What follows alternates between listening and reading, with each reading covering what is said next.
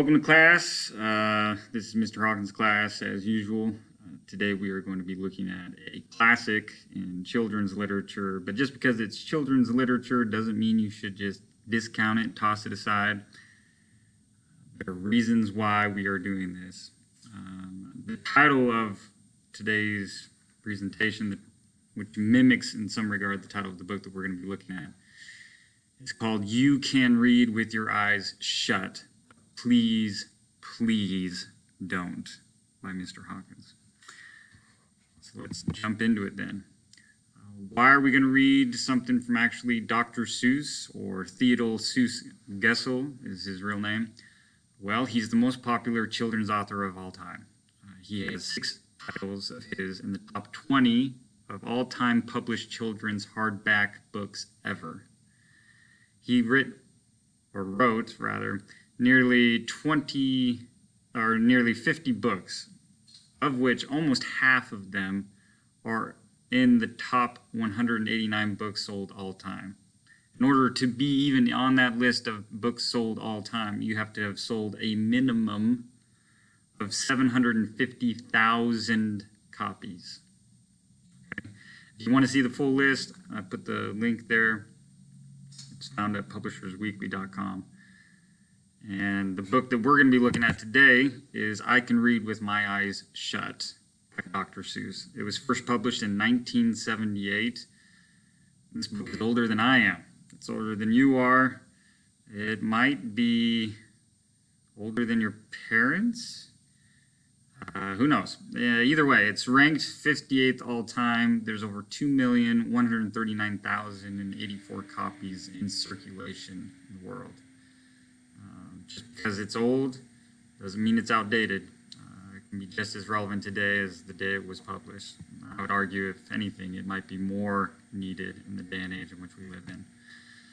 Why take time reading this? Well, besides the fact that the author is one of the greatest of all time, and you're saying to yourself, but I'm in a sophomore English class. Isn't this kid stuff? Well, text complexity, to me, it's about more than Lexile levels. Lexile levels to me are just vocab and how difficult it is to understand a word. I think it's about the questions that you can ask of a text. Yeah, this may be a children's book, but if you can ask very profound questions, you could walk away with an understanding that is beyond what a child can grasp. And if you can do the thing which is even harder, which is combine two such elements so that a child can understand something that is complex, then you're one of the greatest writers of all time. You could be the smartest person in the room, but if no one else in the room can understand you, then you're really not that smart. Those that understand and win arguments are those that can bring people in and not push people out for their cause. While we go about reading, it's important to also understand that there's such a concept as first reading versus second reading. Now, first reading is where you go through and obviously you just read it for the first time. We mean by that you're not trying to understand anything more than just the text itself. You're trying to familiarize yourself with it. You're trying to not analyze it yet. You're just trying to know the beginning, the middle, and end, so to speak. And then once we transition into a second reading or a close reading, then we can start looking at what might be implied in a text. We can start to look at maybe symbolism or other sort of conventions that are going on at play.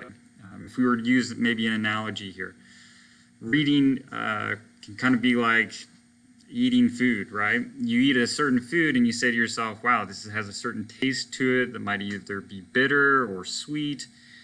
And after you taste it, you start to say to yourself, okay, well, what are the ingredients? Why is it that I'm tasting this or having this sort of experience with this food, right? The same can be said with the written word, right? You read something and then you have a reaction to it, and then you have to figure out what were the conventions, what were the things that the author did purposefully that made it so I received the information in this way, or what about my own experience informs me in the reading, okay? With that in mind, we'll jump into the first reading, and I'll just read you through this short children's classic, okay? This book was originally dedicated towards Dr. Seuss's ophthalmologist or eye doctor, David Worthen. So with that in mind, we'll jump into this classic tale. I can read in red. I can read in blue. I can read in pickle color too. I can read in bed and in purple and in brown. I can read in a circle and upside down. I can read with my left eye. I can read with my right.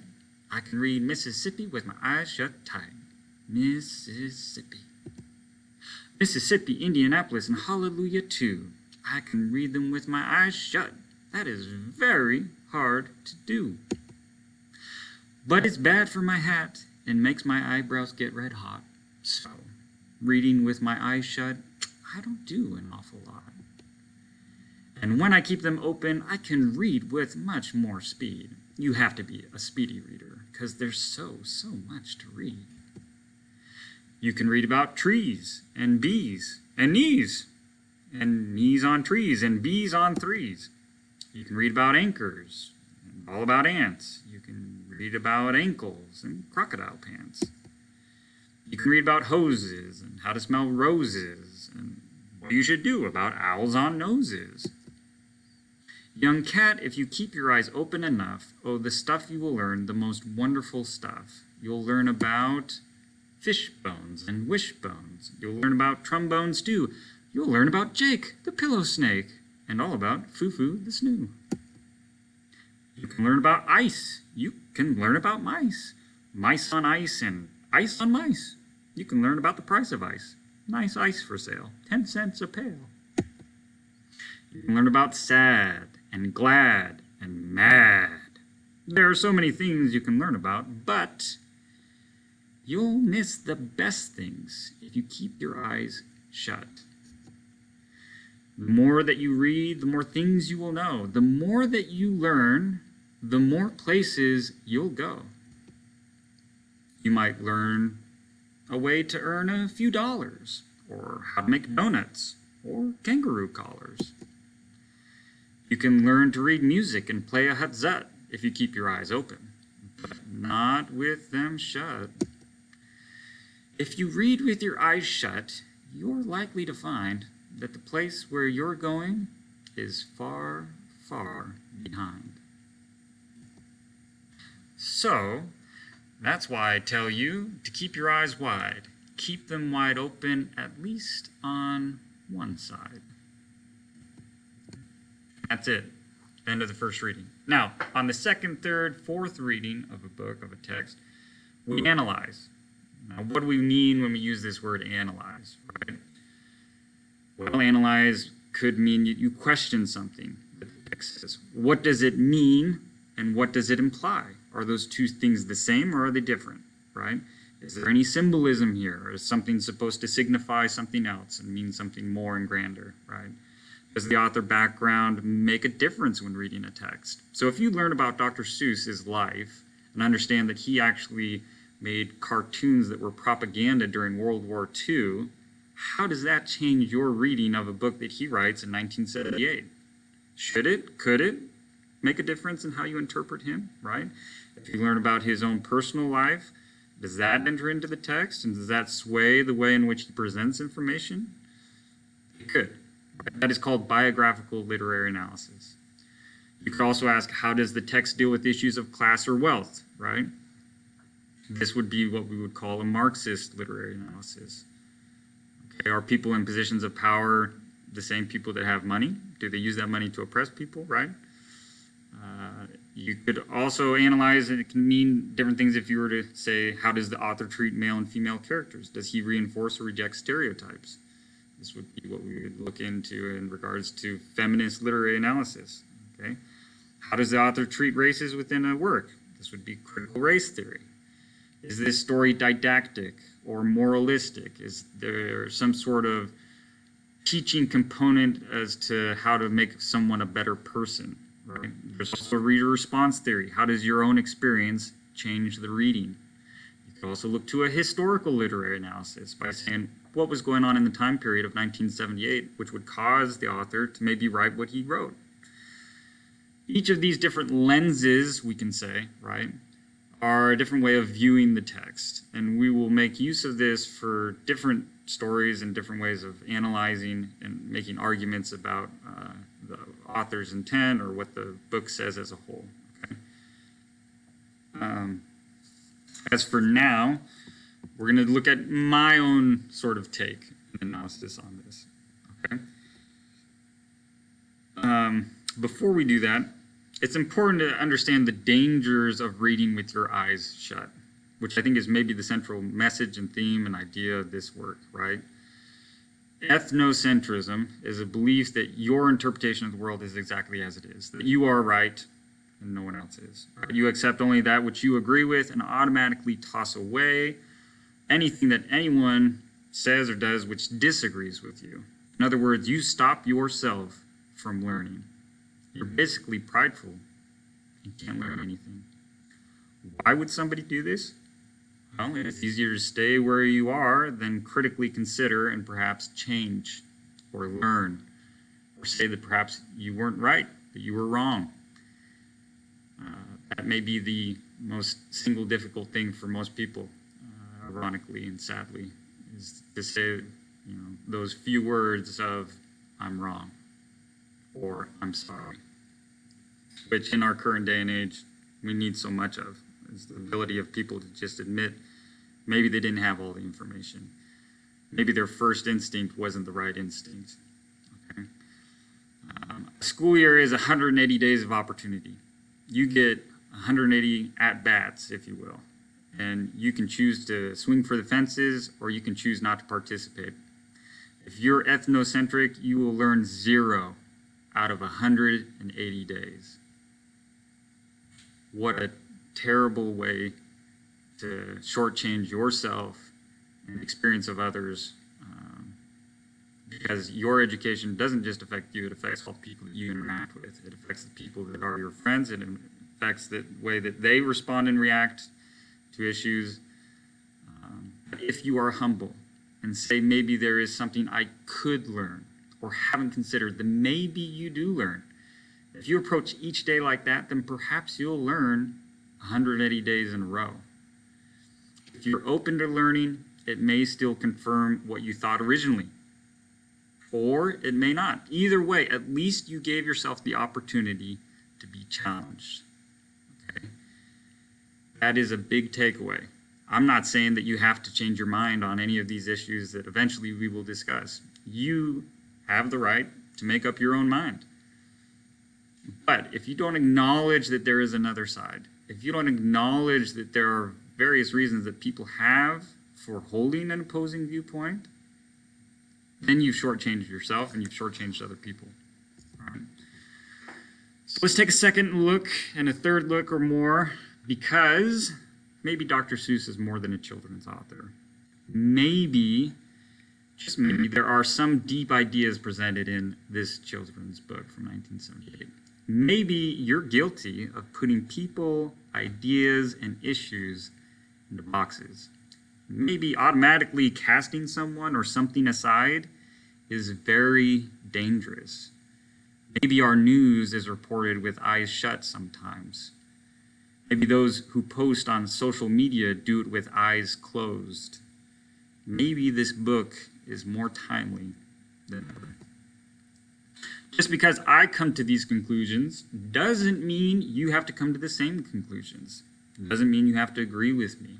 Doesn't mean that I am right. Doesn't mean a whole lot, really. It's just the way I read and interpret and understand this book. But hopefully, it does mean we can have something to discuss and consider. Okay? I've been in plenty of classes. I was once a student too, and I sat in English classes, and I had teachers, and they would sit up and they would spread forth their various political views, and if you did not agree with them, then you could guarantee that perhaps in some small way in regard, or even in a major way in regard, it was going to affect your grade at the end of the day, right? Which I think is pretty wrong, okay? You have your opinions, you have your views, You just need to be able to express them. I will be able to argue both sides of each argument as we go forward in this class. I will be able to acknowledge that there are various issues present, right? That is what is really important to me. Do I care if you stand on one side versus the other at the end of the day? Not really. But I do care that you are able to articulate and acknowledge with a great deal of, sincerity, the viewpoints that the other side has and why they hold those views. Okay? Because if you just discount that, oh, they're the other side, this, that, the other, and put a label associated to them and do not give them the time of day and treat their argument as disposable, then you're treating them as disposable. And that is a dangerous precedent, no matter which side of the argument you are on. Okay?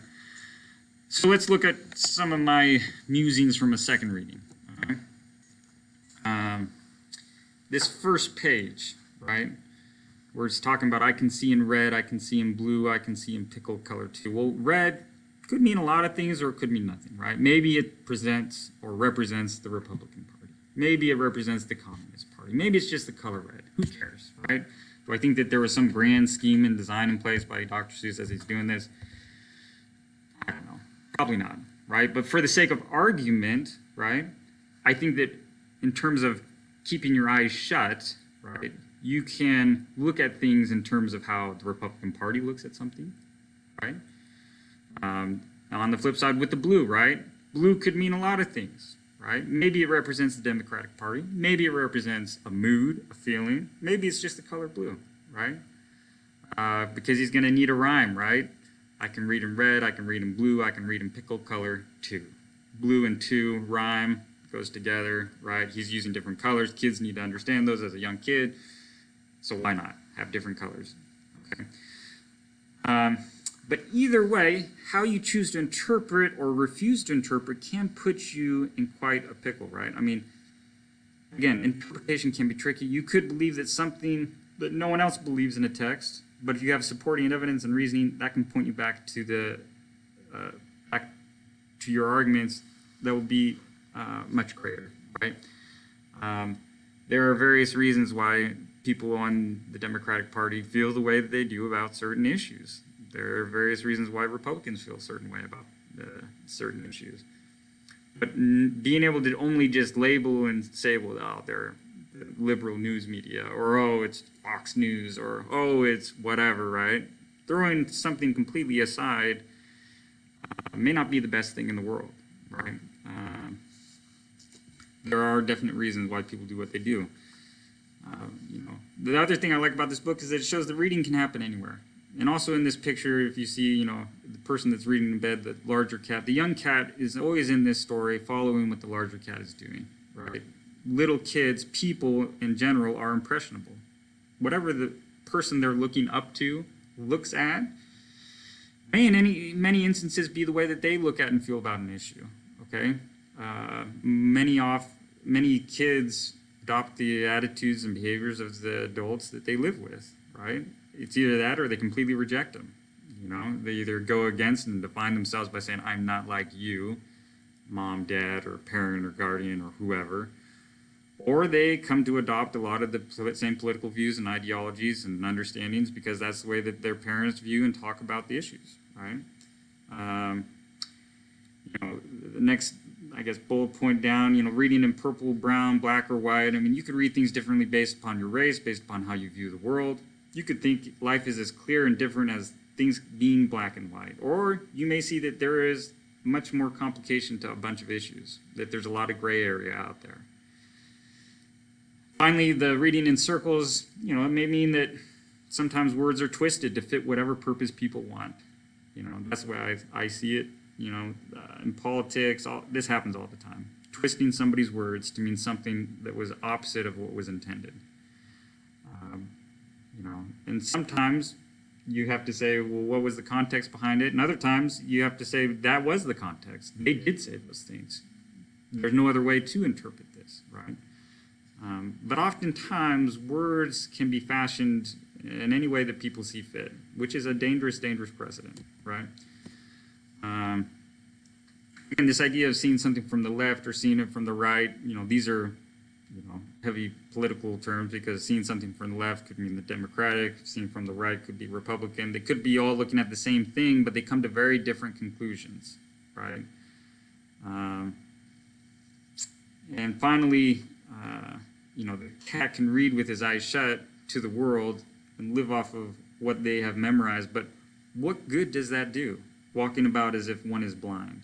This is no way to live. It doesn't enhance further or future learning by shutting yourself off to the world around you. Because reading with one's eyes shut is dangerous. When the cat reads with his eyes shut, it makes his, quote, eyebrows get red hot. Well, maybe when reading something from your own point of view, you see someone argue against it, and you can feel defensive. You can feel angry. You can be hot under the collar. You can personalize words and ideas, but you shouldn't, because it's okay to have different points of view. Reading with your eyes shut doesn't allow you the opportunity to see so much more to the argument, to life, and to what may be discovered, both in the world and inside yourself. Okay? There is so much to read. And so what are you reading? If your life consists of only text messages and status updates, you're living below your privileges. You're literate. You have the ability to read, right? You have the power to reason and read, and so read much more than you are so that you can reason all the more. The more that you read, the more reasonable you will become. The less you read, the more ignorant and unreasonable you will become. So read, read, read. Reading may happen individually, but it is also a communal experience. The cat in the hat that is in the larger cat here and the younger cat are looking at the same book, but they live different lives and will see different things in the book. That is not terrible, that is awesome. You have two books in one, virtually. You have the book as viewed by the older cat and the book as viewed by the younger cat. There will be things that both see that the other does not. And therefore, if they talk to each other, they can help the other learn or notice something. That is awesome. Right? Who cares about what you read about? Well, you should, right? The next 3 pages that Dr. Seuss gives here are towards different random things that could be read about. It doesn't matter what you read, but it should be something that you enjoy or are challenged by. If you like comics, read comics. If you like adventure stories, read adventure stories. If you like mystery and suspense, then go for it, right? School mandates that certain books be read, but that is not the end-all and be-all of literature. There are millions of books. And we are asking you to consider a few within the parameters of education. If you hate the few we choose, don't hate all books and all reading. That would be foolish. Okay?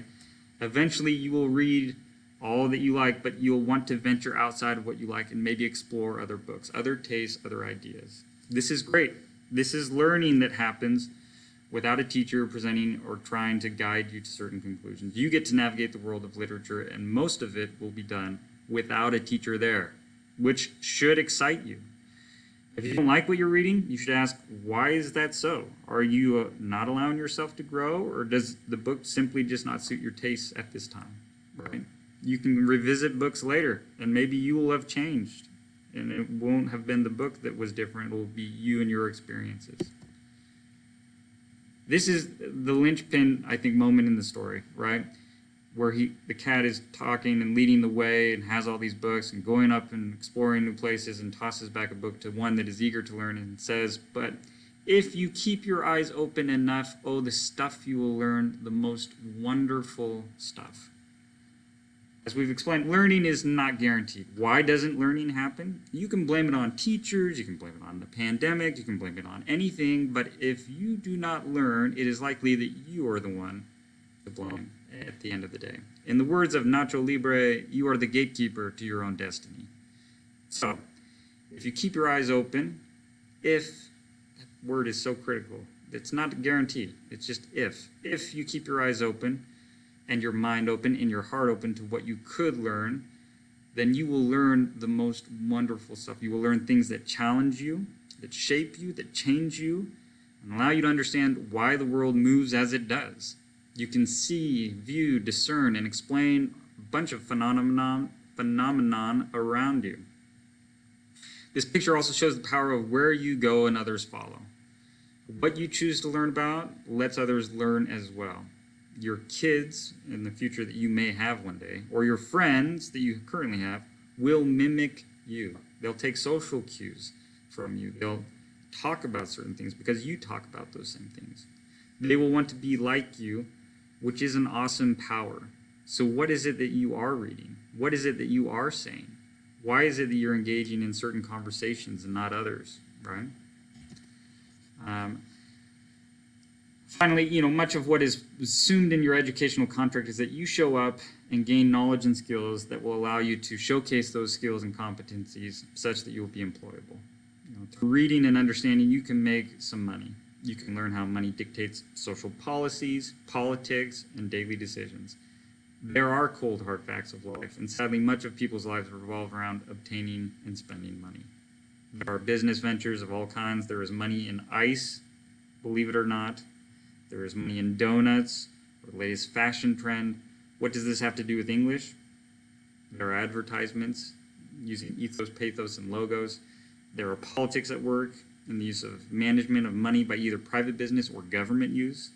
We communicate with our words, and how we choose to arrange them can make all the difference in terms of how we are perceived.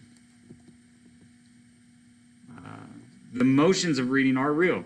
Dr. Seuss only lists those things that make someone feel either sad, glad, or mad. Oftentimes in argumentative or expository writing, there are those moments when you will read something and feel one of those emotions. And it is okay to feel sad, to feel glad, to feel mad. These are your emotions, and you get to feel them. Just because something angers you doesn't mean that you should avoid reading on. Just because you find something upsetting doesn't mean that all is lost.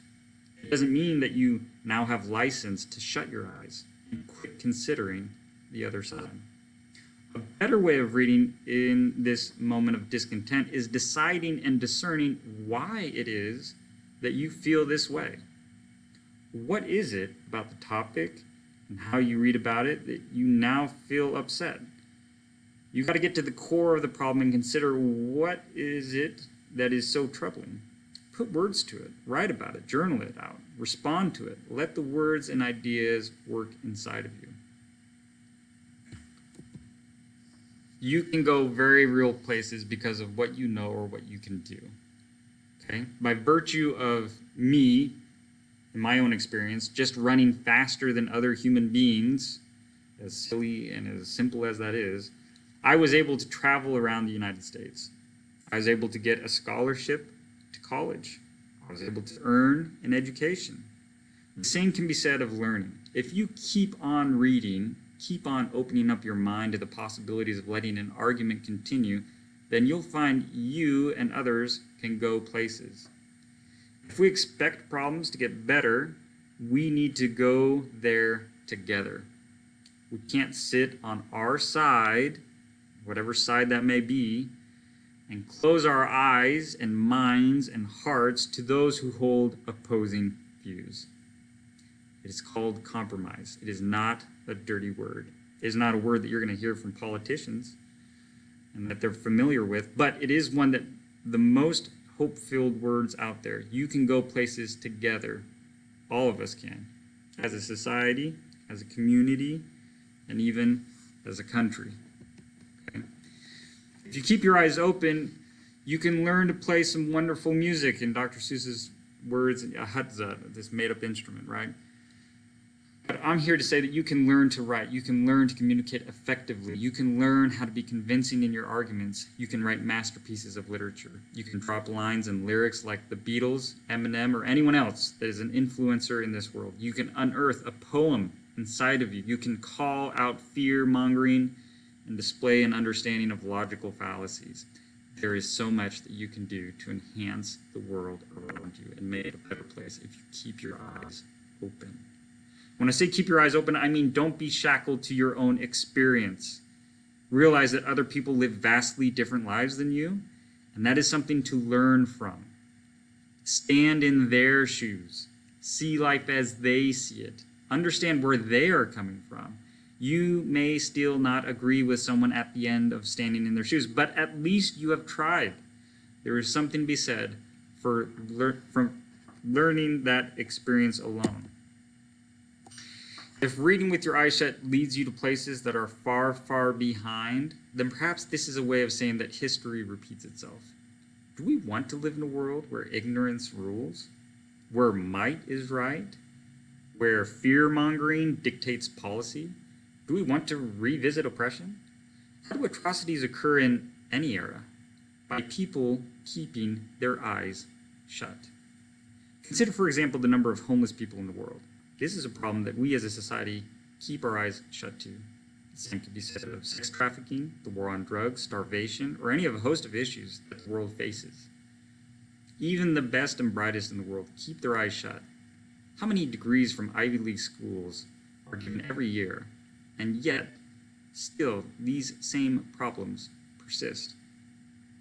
When money is the end goal, everyone becomes expendable. The education of our motivations ought to be something that we should consider going forward.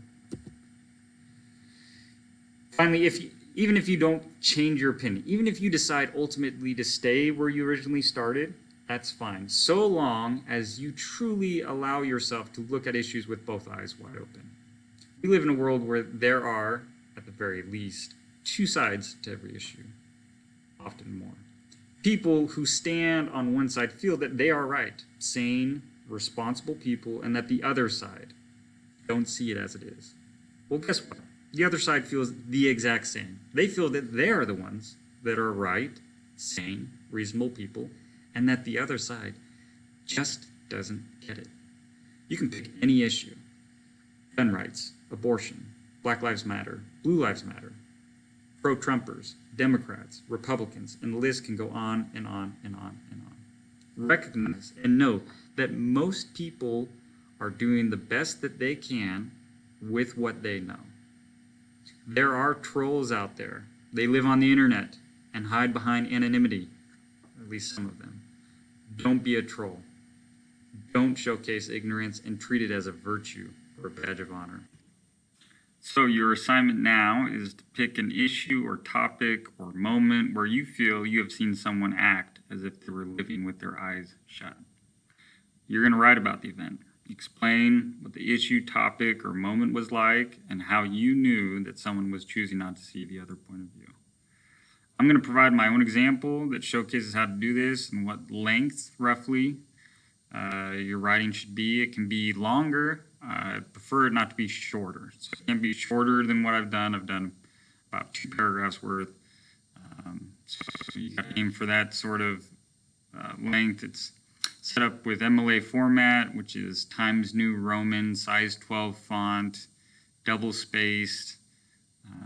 Don't mess with the margins to try to make it different. You know, as an English teacher, you can always see those things.